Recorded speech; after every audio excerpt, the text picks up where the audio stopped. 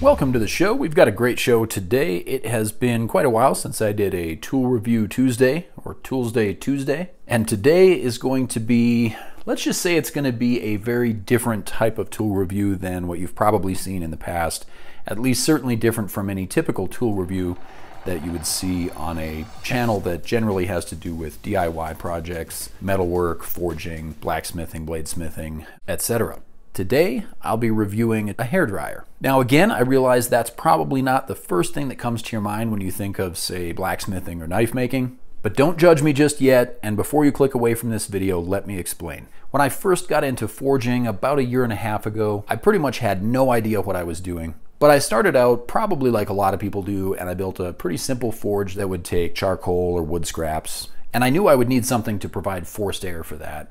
So the first thing I did was I asked my wife if she had a blow dryer.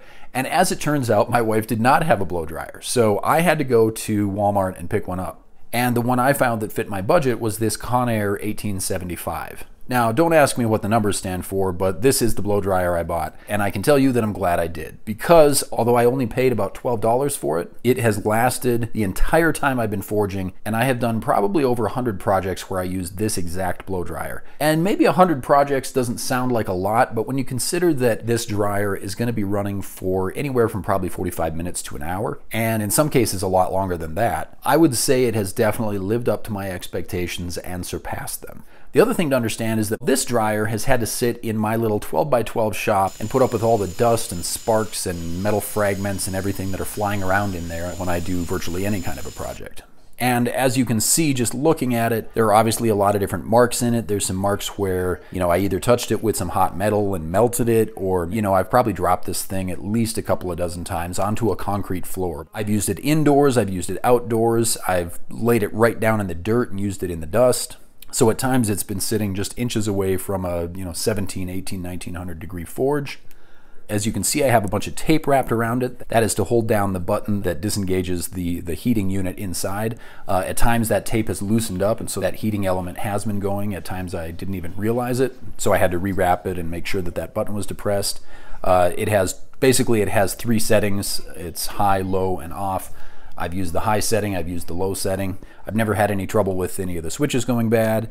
The cord has held up fine. I'm sure the power cord on this thing was probably not meant to be subjected to heat in excess of 200, 300 degrees, but undoubtedly at different times that has happened.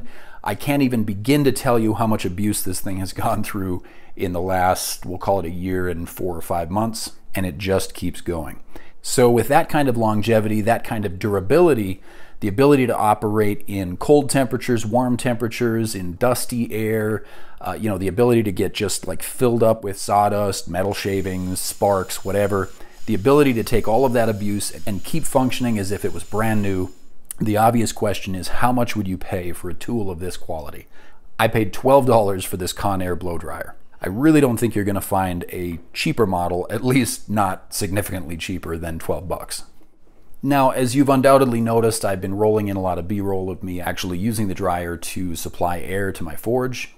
And again, this is the only air supply that I've used for about the last year close to 1.5 years. So now I'm going to roll in a little bit of footage, and really this is just a small sample of the projects I've done, the tools and knives and hatchets and things that I've forged and created that I would not have been able to do if it was not for this blow dryer. Now, of course, I could have bought a different blow dryer, and for all I know, it might have held up just as well. And I absolutely will not pretend to be an expert on hair dryers, blow dryers, whatever. But what I can tell you is that for $12, I couldn't imagine making a better investment than the one I made here. And that includes my $15 anvil that I got an awful lot of miles out of as well. But this has been an absolutely indispensable tool in my shop. And I would say for anybody starting out in blacksmithing, especially if you're starting out on a budget, you would do very well to pick up a blow dryer like this one, and honestly expect to get many, many good hours of use out of it.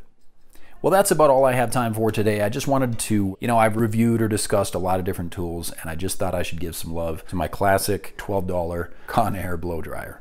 So thanks for watching. At the end of the video here, I'm going to have a link to a video that will actually show you how to use basically nothing but this blow dryer and a few other very simple tools to construct a basic forge that, if you wanted to, could actually get you working today and you could be forging in your own backyard. So I'll link that video here at the end. And if you're looking for an opportunity to support the channel, I did recently start a Patreon account, so I will link to that at the end here too. And I guess with that, I'll just say, if you haven't subscribed to the channel, please consider doing so. And whoever you are, whatever you're doing, have a wonderful day. We'll see you in the next video.